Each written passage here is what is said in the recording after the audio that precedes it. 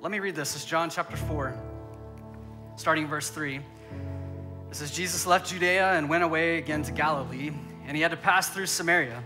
So he came to a city of Samaria called Sychar, near the parcel of land that Jacob gave to his son Joseph. And Jacob's well was there. So Jesus, tired from his journey, was just sitting by the well.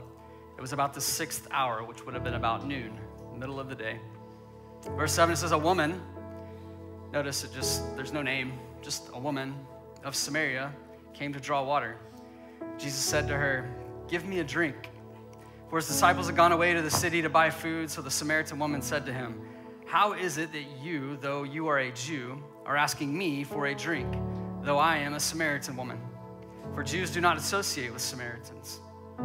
Jesus replied to her, if you knew the gift of God and who it is who is saying to you, give me a drink, you would have asked him, and he would have given you living water. She said to him, sir, you have no bucket, and the well is deep. Where then do you get this living water? You are not greater than our father Jacob, are you? Who gave us the well and drank of it himself and his sons and his cattle? Jesus answered and said to her, everyone who drinks of this water will be thirsty again. But whoever drinks of the water that I will give them shall never be thirsty. But the water that I will give them will become in him a fountain of water springing up to eternal life. Then she said to him, sir, give me this water so that I will not be thirsty, nor come all the way here to draw water. He said to her, go, call your husband and come here. The woman answered and said to him, I have no husband. Jesus said to her, you have correctly said, I have no husband. For you have had 5 husbands, and the one whom you now have is not your husband. This which you have said is true. I just imagine that's a little bit of an awkward moment in this conversation. The woman said to him, sir, I perceive that you are a prophet. He's got to be something. Our fathers worshipped on this mountain, and yet you Jews say that in Jerusalem is the place where one must worship. Jesus said to her, believe me, woman, that a time is coming when you will worship the Father neither on this mountain nor in Jerusalem. There was debate between the Samaritans and the Jews that where the actual place was supposed to be where they could worship their Heavenly Father. And Jesus arriving and going to the cross and being resurrected from the tomb allows that to happen anywhere. But there was debate in this day of where that could actually happen. That's what she's speaking into. And he says, you Samaritans worship what you do not know. We worship what we do know, because salvation is from the Jews. But a time is coming, even now has arrived, when the true worshipers will worship the Father in spirit and truth. For such people, the Father seeks to be his worshipers. God is spirit, and those who worship him must worship in spirit and truth. The woman said to him, I know that Messiah is coming, he who is called Christ. When the one that comes, he will declare all things to us. Jesus said to her, and this might be the most crucial 3 words in this passage, I am he, the one speaking to you. And that moment, I believe, changes everything for this woman, and we're going to see that tonight. At this point, the disciples show back up, and they're like, man, what in the world? Jesus is talking to Samaritan. And then in verse 29, it says, come see a man. In verse 28, it says, so the woman left her water pot, went to the city, and said to the people, come see a man who told me all the things that I have done. This is not the Christ, is he?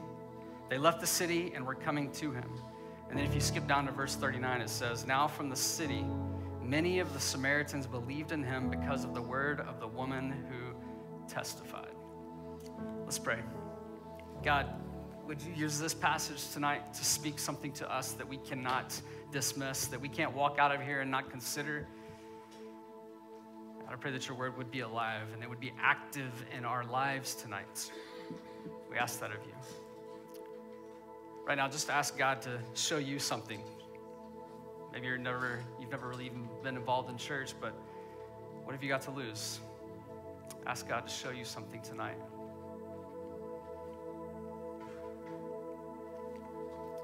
And pray for the person on your right.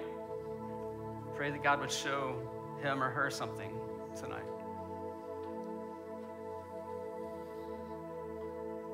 Pray for the person on your left. Same thing. Just ask God to show that person, him or her, something rich, something life-changing.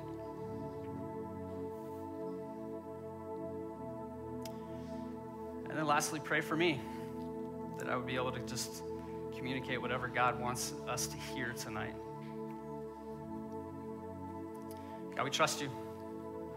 We pray for this time in Jesus' name. Amen. Hey, you should sit down and look at the people maybe you just prayed for and just say, hey, it's good to see you.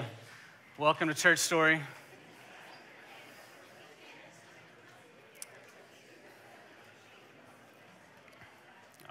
I didn't say make friends. But that's okay. That's good. I'm glad that's how that works out. When you hear the word flipped, what is the first thing that comes to mind? Hold that thought. What's the second thing that comes to mind? Some of you need to just go ahead and go to number 2 on that, okay? What's the second thing that comes to mind? I heard burgers. Somebody yelled out burgers. That's a good one. Everybody likes a good burger. A trampoline. All right, that's good. Somebody right here. Wilson? Wilson.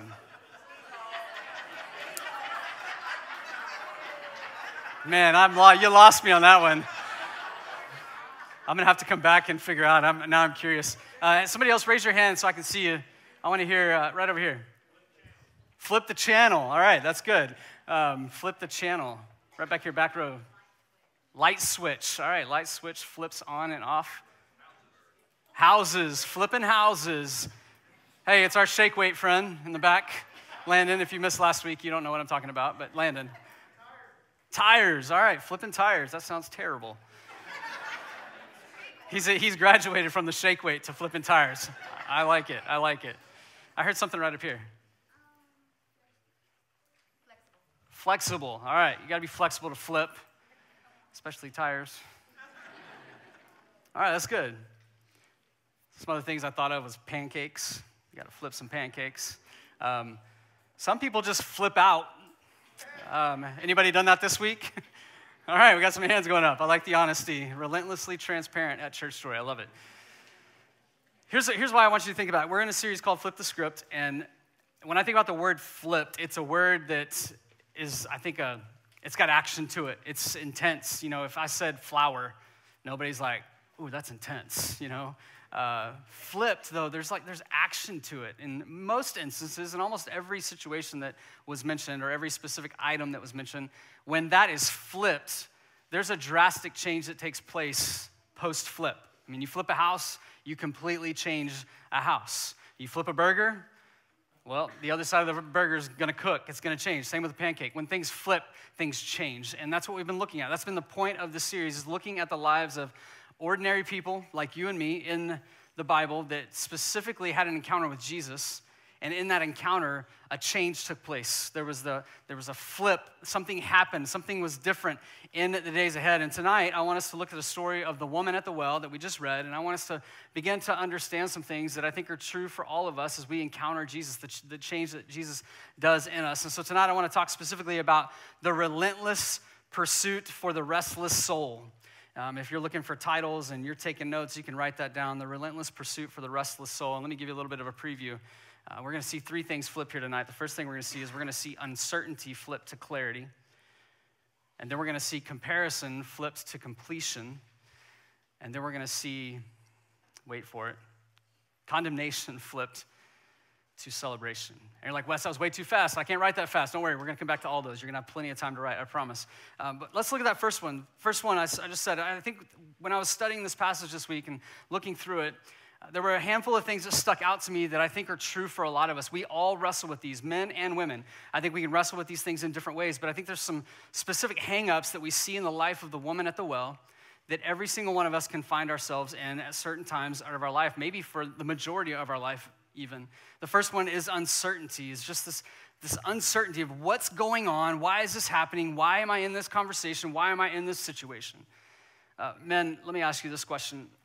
Have any of you ever been driving down the road, you and your wife, you and your girlfriend, you and your friend, girl, I don't know what else you want to call it, driving down the road, and you get about 10 minutes from the house, and there's like this panic moment, like, like in that moment, you don't know if there's like a meteor falling from the sky or if she just left the Kleenexes in her other purse. I mean, it could be anything in between there, but she says something like this, I think I left my straightener on, or maybe curling iron on. Anybody ever had that experience? You've been driving on the road, and all right, 2 people. All right, so this is going well. My wife and I actually, it's really funny in our house because she'll text me once every couple of weeks and she'll say, I think I left my straightener on. And I'm telling you, 100% of the time that she's actually texted thinking that she left it on, she's never actually left it on. But the days that she doesn't think to text thinking that she left it on, it's been left on. It's really funny how that works. But there's this uncertainty in that situation, and we've all had those different moments. And I think that's a little bit ridiculous, but that's a little bit what's going on for this woman. She's stuck in this place of uncertainty. She's having a conversation with a Jewish man. That's a massive, no. This is not supposed to happen. In this situation, we see that Jesus had to go through Samaria, which he didn't really have to. There were other ways to get to Galilee from Judea, but Jesus had to go through Samaria because I think he had to have this encounter with this woman. And it wasn't just about this conversation. This is a divine encounter that's taking place. But I think specifically for this woman, she's struggling with understanding, why is this happening? Why is this man talking to me? But then I think even to reflect on, as the conversation continues on, she's having this conversation with this man who tells her things about her that are true and really awkward and uncomfortable to talk about in public. And then he claims to be the Messiah. And I've got to imagine in that moment where he says, I am he, this is a moment that changes everything for her. But there's a tendency, I think, in each of us that when we think about God himself speaking to me, there are times where I'm uncertain that God would ever really speak to me. I mean, you see this all the way in the very beginning, Adam and Eve, when the serpent shows up on the scene, the enemy shows up and he looks at Eve and he begins to tell her, he says, did God really say this? It's like, this is the common tactic of the enemy. Did God really say? And I'm sure that Eve's thinking, well, I'm pretty sure that he said. I mean, I think that he said that. I think the same thing can happen for us as we begin to think about, well, God's speaking, or I think God's showing me something I should do, but is he really saying that? Did God really say that? Did God really say that to me? Because I know that he's probably said that to other people, but would he say it to me? And if you think about this woman, she's probably thinking, well, why would this man be having a conversation with me? I'm not worthy of this conversation. Not only is it asking the question, would God really say that, but why would God say that to me? I'm not qualified to hear from God.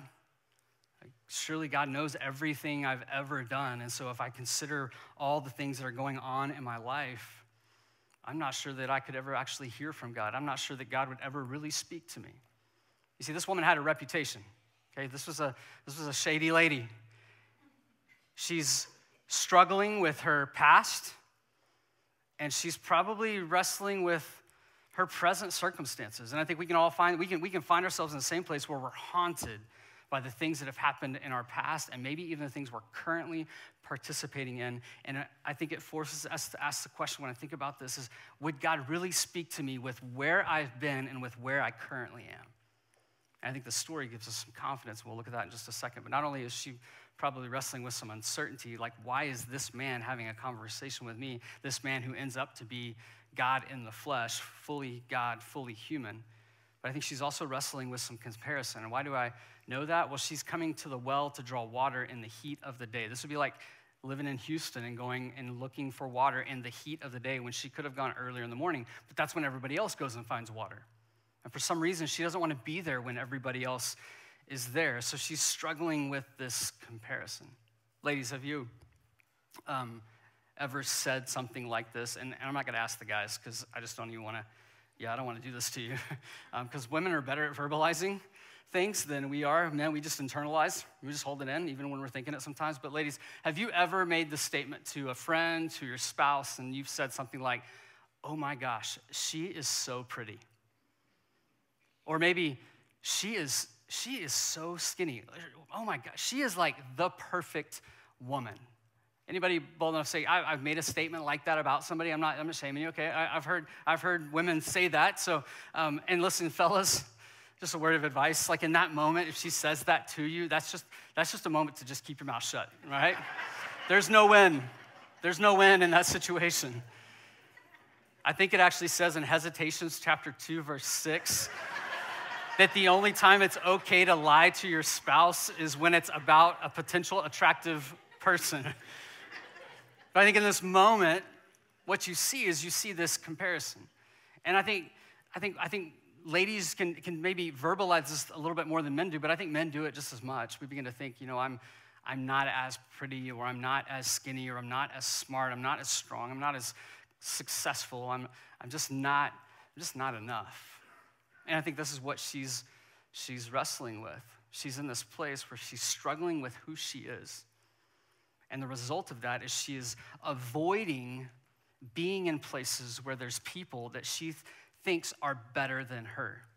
And she finds herself in a place of isolation.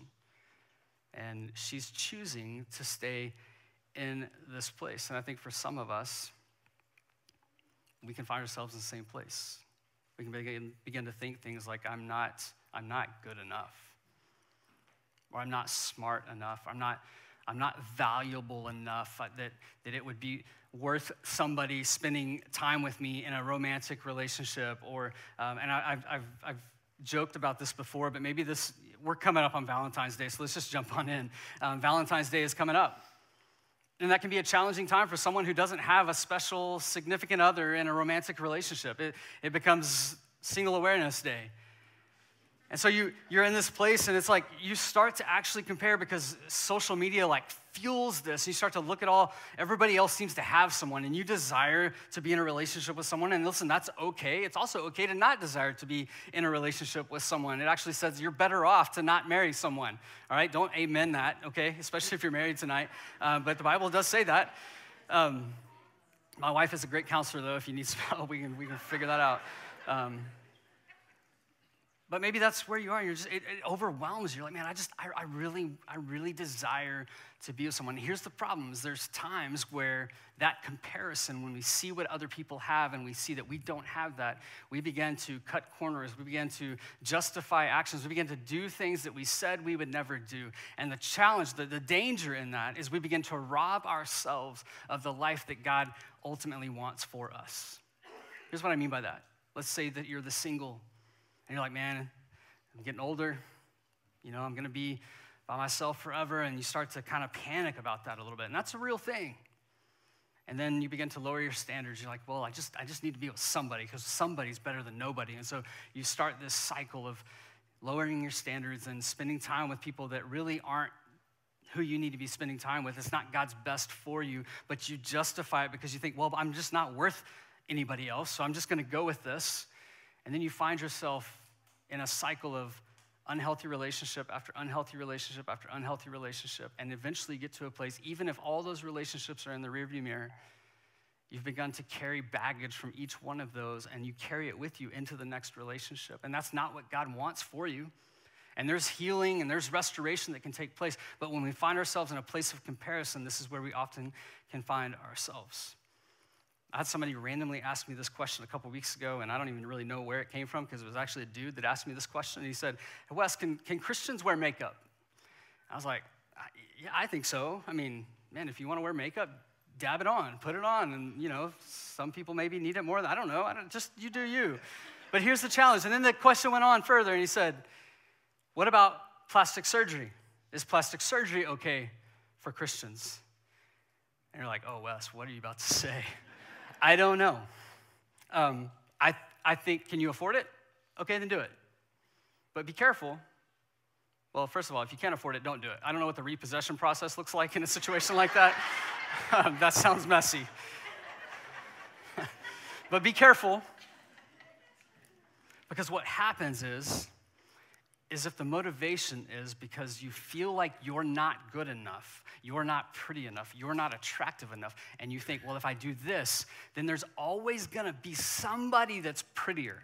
There's always gonna be somebody who's more attractive. And so you have to be careful what's motivating what you do. And if what's motivating is this comparison trap that you found yourself in, it's a really dangerous place to find yourself. This is where this woman is stuck. And maybe that's not your situation. You're like, Wes, I've never worried about makeup, plastic surgery, any of those things. But maybe this is this idea for you where maybe it's, I'm not a good enough parent. Look at the life of your kids and you think, man, I don't know that I've done the job that I'm supposed to do.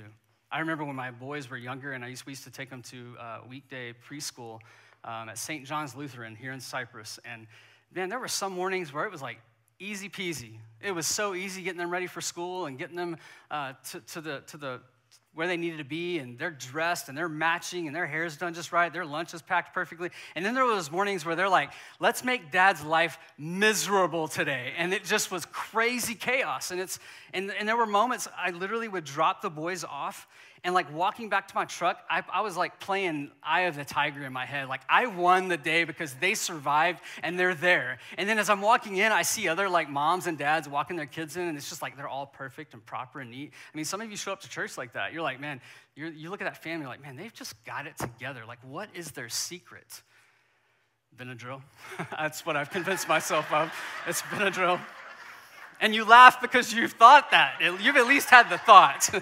That's why you're laughing. You've had the same thought. You're like, I'm desperate. I've got to do something with these kids. But here's why I say that.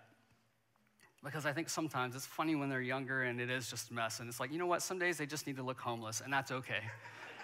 But here's what can happen sometimes. We can begin to carry that mindset as they get older. And it's not just about how they look, it's about the decisions they begin to make. It's about the lives that they continue to live. And you begin to think to yourself, man, I just wasn't a good enough parent. I'm not a good parent. And you begin to feel the weight and the regret of maybe I should have done something different. And I just want you to consider this as you think about it, because I don't think that's always your fault. And even if it is your fault, consider this. Is God a good parent? Is God a good father? Yes. Are his children always good? No. But does that make him a bad parent? No. So give yourself a break. Give yourself some grace. And stop carrying something that you're not supposed to be carrying because you're looking at everybody else and you think that they've got it going on. And a lot of times it's because we're looking at social media and we see the billboard of everybody's life, not the diary or the journal. And we begin to judge ourselves based on what we see. We fall into this comparison trap. Give yourself some grace. I think you see this with this woman. Not only is she wrestling with the uncertainty and the comparison, but I think you see her wrestling with condemnation. I mean, you can imagine being this woman. She's in this place where she's living with shame and probably regrets. Feels like I'm picking on my wife a little bit tonight, and I'm not. She knows what she signed up for by marrying a pastor. But there's been times, and I don't know if this ever happens in your house, but Brandy will say to me sometimes, hey, I got to go run some errands. All right, cool. Where are you going? Just a couple places. I'm going to stop by Walmart. I'm going to drop some things off that I need to return. I'm like, okay, cool. A few hours later, she shows back up at the house, and she's got like bags in her hands. And she's just smiling, looking all cute and pretty. She's like, what?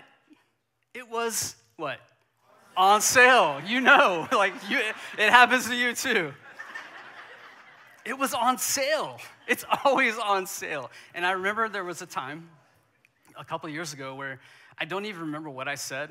I don't know what face I made, but I know sometimes my face communicates something I didn't intend to communicate. I don't know if you have that problem, but I do sometimes. And she took a lot of that stuff back. And I remember asking her a couple of days, I don't even remember what the item was, but I asked her, I said, hey, what did you do with that? And she said, well, I took it all back because you were like disappointed that I bought all that stuff. And I felt terrible about that. I was like, I'm so sorry. I'm gonna clean the house every day this week. I'm gonna mop the floors. I'm gonna sleep on the couch if I need to sleep on the couch, like whatever I need. Like I felt bad about that. But here's why I tell you that story. That's a ridiculous story, but there's times where we start to feel bad and we start to carry that shame. We start to carry that condemnation in our lives, and it begins to impact our lives. And it begins to leave us in this place beneath God's will for our lives. Not because you went shopping. Okay, that was a ridiculous example.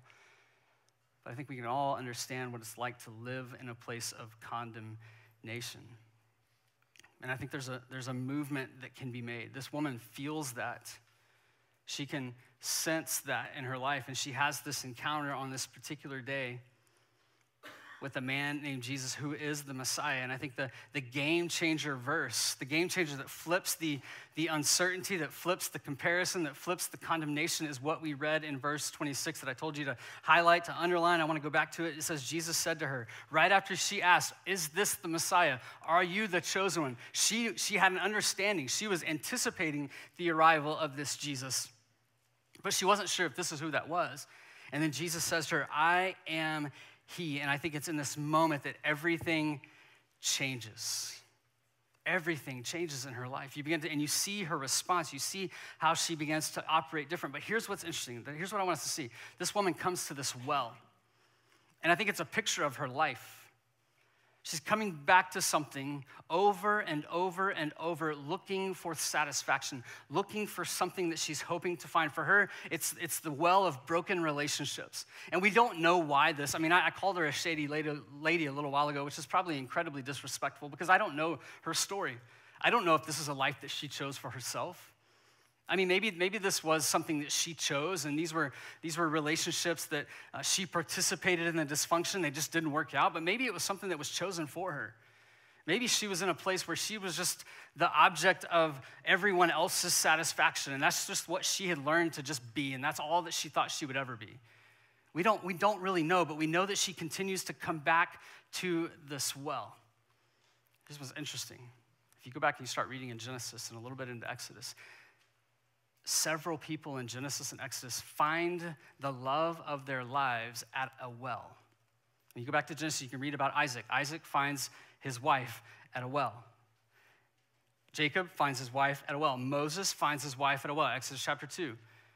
Here's what's interesting. They found the love of their life, their beloved, at the well. So here we have this woman who's been living this life, and we don't know exactly why or how she ended up in this place. And all of a sudden, she has this encounter with Jesus. She didn't go looking for him. He went after her. He pursued her. He had to go to Samaria. And I think in this moment, this is where we see him begin to change the uncertainty, and he flips it into clarity. She begins to see. She begins to understand. She begins to see what's going on in a little bit different way in this situation, because we see that she's avoided everyone. She's showing up in the middle of the day because no one else is going to be there. She arrives this day, and Jesus is sitting there, and it's kind of like, I thought you'd be here. Like, this has got to be a little bit uncomfortable for this woman. We sense that. But I want us to understand what Jesus does. Jesus steps across cultural barriers. Jesus was a Jew. She was a Samaritan. These are two people groups that don't mix. There was an incredible prejudice between the Jews and the Samaritans. And Jesus says, you know what? I don't care about the cultural barriers. I mean, in this moment, what Jesus should have done when a Samaritan woman began to approach him at this well is what he should have done is he should have gotten up and walked off. No eye contact, no acknowledgement, and just completely dismissed himself from the scene. But he doesn't do that. He sits there and he engages with her. He has a conversation with her because he was pursuing her.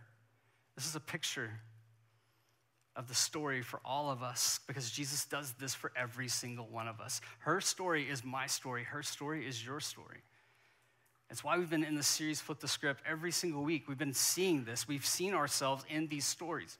And I think as we launch into a new church story, more than anything, I want us to have a clear understanding of who Jesus is and who he wants to be for us, because I think you see radical change happen in our lives as we begin to recognize that he was continually pursuing you, and he continues to pursue you. He did this with this woman. You see him do this all the way in the very beginning in the book of Genesis. Adam and Eve, they fall in the garden and they begin to run and they go hide. And what does Jesus do? He goes looking for them. Cain, after he takes his brother's life, he runs from God. What does God do? He goes looking for him. God continually pursues us. I remember when my boys were really, really little, we used to play hide and seek. And you know, if you played hide and seek with like a 3-year-old, it's really easy. There's not a lot of energy or intelligence required to be successful. I'll never forget one time walking into my closet in our house, and I was playing hide and go seek with both the boys, and I walk in, and they're both sitting in our closet right behind my clothes, which are on the lower rack, and so I can see their feet sticking out. And I can see the clothes moving, and I can hear them in there whispering and breathing, and I'm like, hey, Brandy, you know if the boys are in the closet? And she's like, I don't know. She's like, what are you doing? I was like, I don't know if I can find them. And then I was like, hey, boys, are y'all in here? Braden, are you in here? No. And I was like, I don't, are you sure you're not in here? Uh-huh. I'm like, Brandy, I don't think they're in here. I tell you that story because it's ridiculous, but I think that's what we try to do.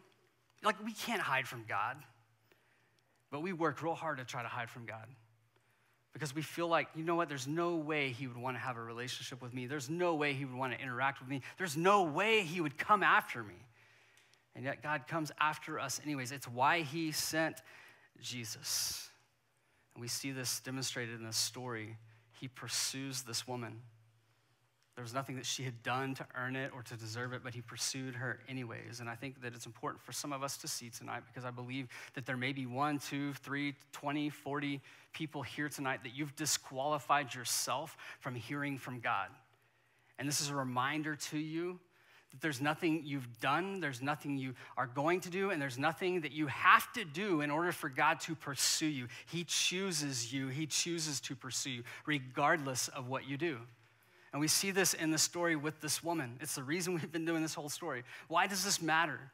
You know, there are times in my life where I can be sitting by myself, and it's scary because this happens in times where I think we're the most disconnected from people.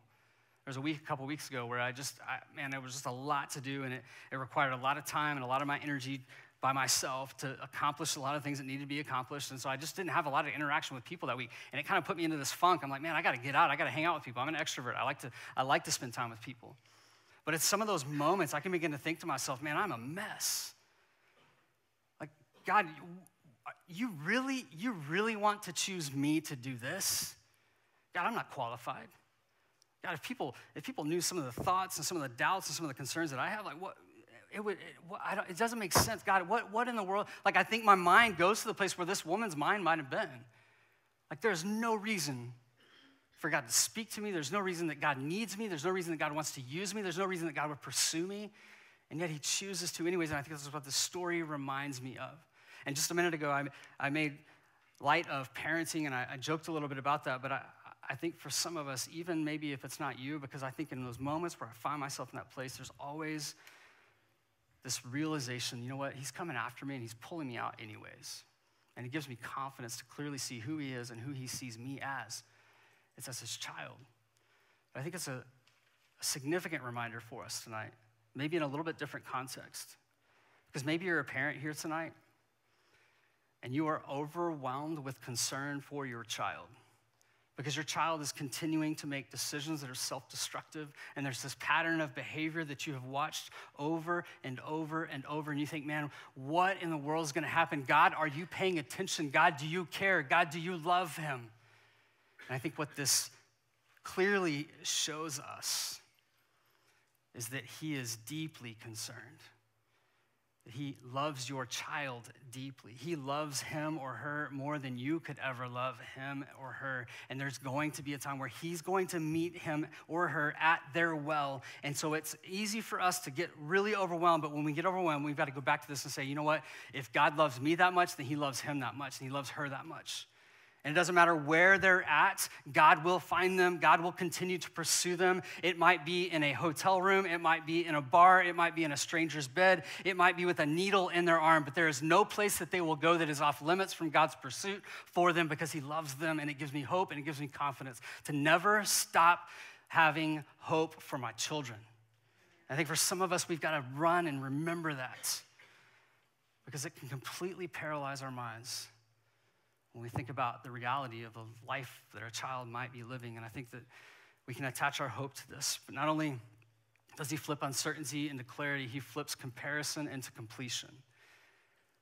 I love what this does. I love the picture of what we see in this. It's significant to John, the number 7. There's a couple of different things in the book of John that land at the number 7. There were 7 major miracles described in the book of John.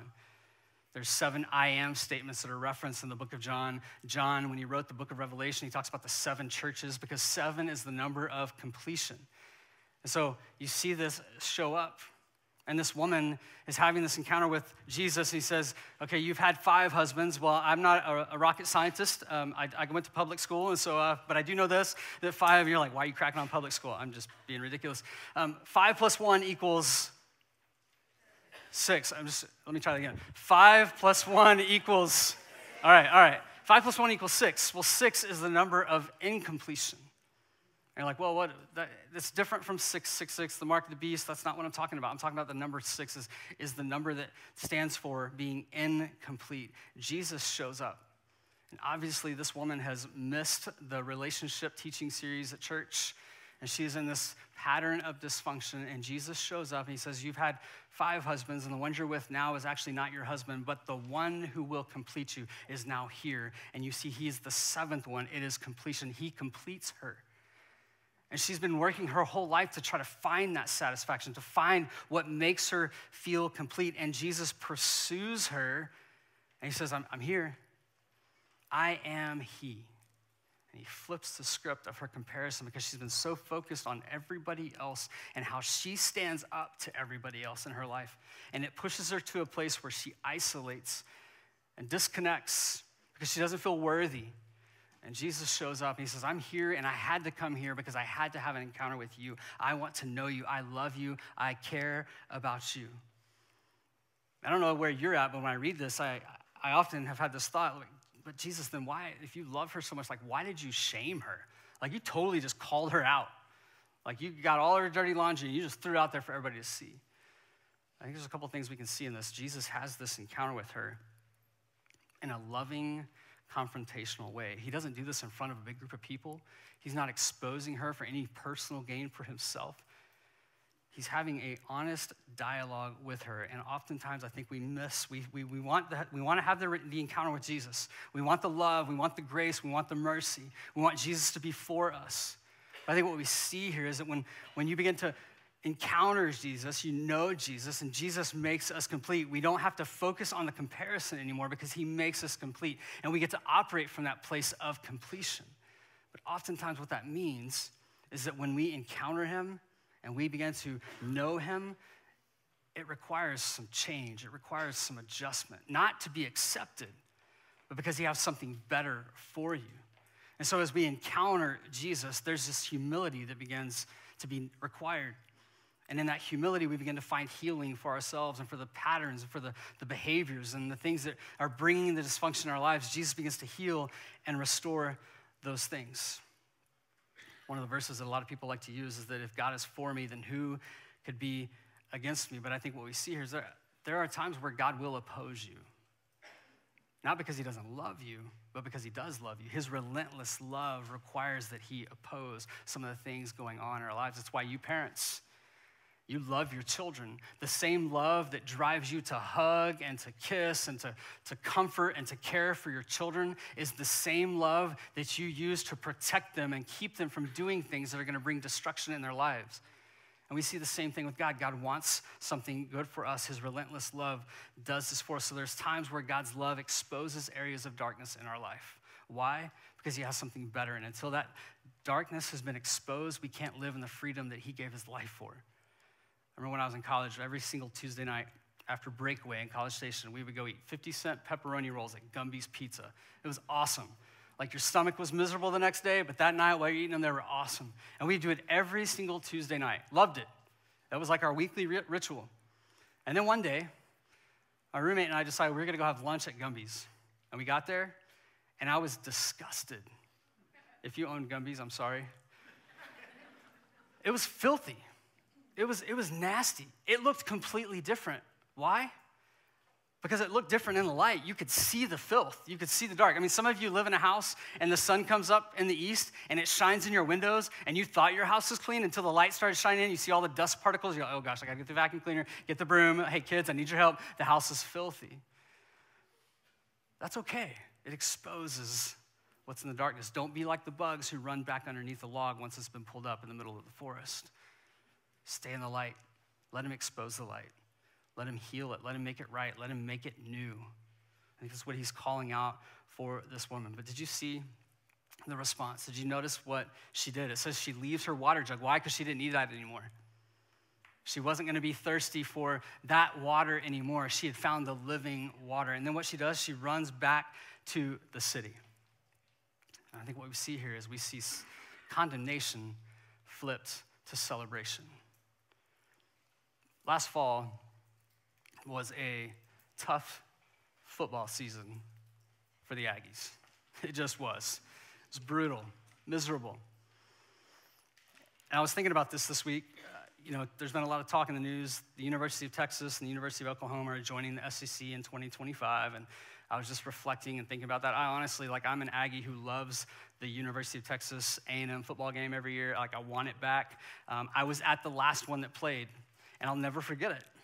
It still hurts my heart because I was there, and A&M was winning.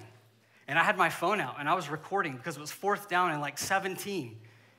And Case McCoy was deep in Texas territory, and we were about to win the game, and I wanted to make sure I recorded the moments when we tackled Case McCoy, and we won the game as we left the Big 12 and jumped into the promised land of the SEC. And man, I was ready for it. And all of a sudden, he snaps the ball, the play starts to transpire, and the field opens up like the Red Sea, and Case McCoy begins to run faster than any Case McCoy could ever run.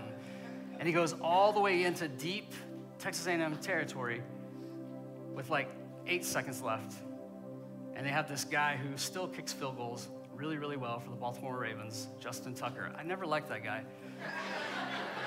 because he kicked the field goal to win the game the last time A&M and Texas would ever play. And I was devastated. I couldn't believe it. I'll never forget walking out of that stadium. I was so embarrassed. I'm like, man, I'm an Aggie. And we just lost there's no way we should have lost that game. And I'll never forget, the Texas fans that were there, God, they're so obnoxious. I'm just kidding. Aggies are really obnoxious. But that night, I'm walking out, and all the Texas fans are chanting, SEC, SEC, mocking every Aggie in their shame as they exit Kyle Field. And I was like, man, this is terrible. And then we began to look forward to the SEC. And every year, A&M fans are notorious for this. Hey, you know what? It was a rough season, but next year's the year. I mean, I've said it myself, and I still believe it. Next year. You know the one year I didn't believe it? That year. Because we were going to the SEC. We were going to get our teeth kicked in by the SEC, by the Georgias and the Alabamas and the Auburns and the LSUs, and I was just like, man, this is going to be terrible. But then there was this guy named Johnny Manziel, Johnny Football, who shows up in College Station, and he's just a freak of nature. His hands are like that big, his feet are like that big, and he can just do crazy things all over the football field and make everybody miss.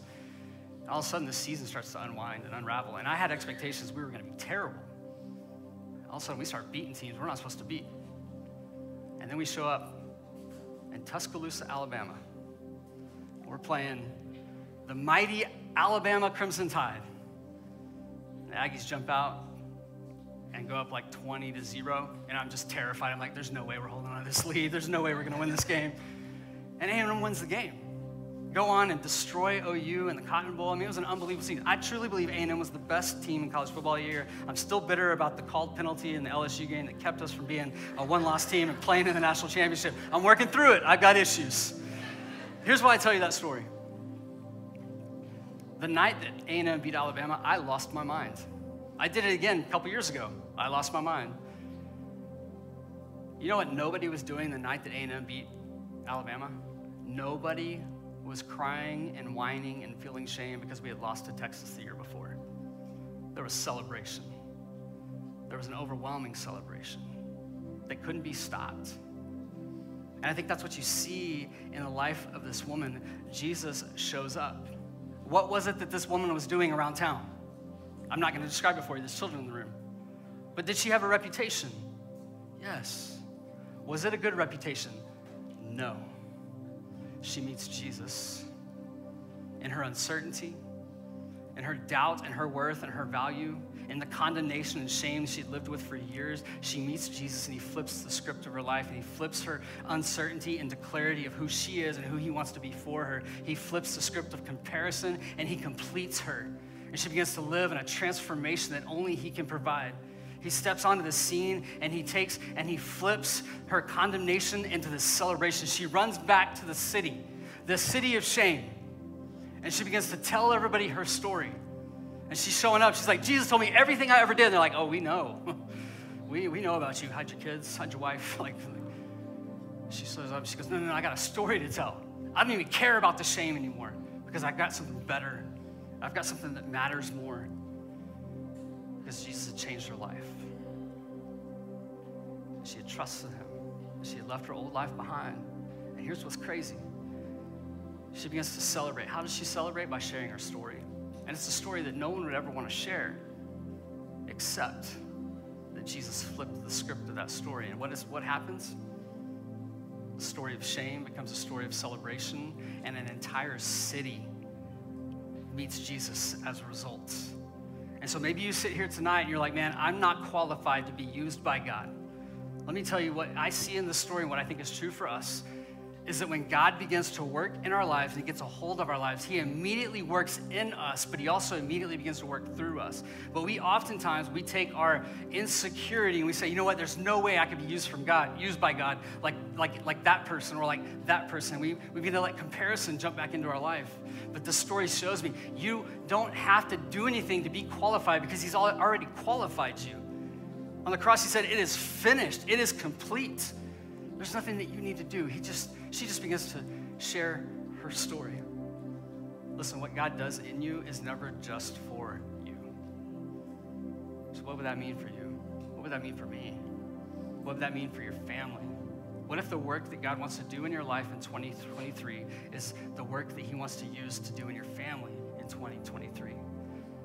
Dads, what if the work that God is doing in you right now is the work that he's going to use to work in your kids, in your family, in the home dynamic? What if it's the work he's doing in you that he's going to work with in the workplace, on the team, in the school? What if God is working in you so that it can spill over to those around you?